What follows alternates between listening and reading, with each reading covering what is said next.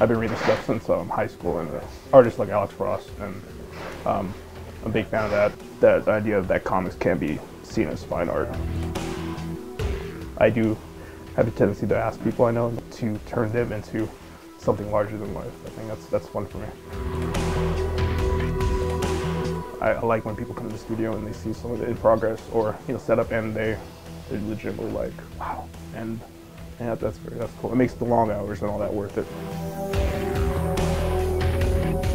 The goal is to keep growing, and keep at it, and I guess for me, I'm never happy where I'm at.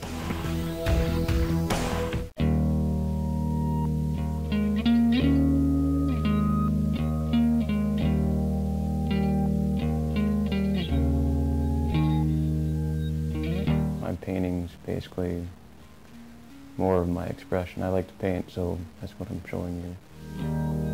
Just the color, the visuals, that's more of the importance to me.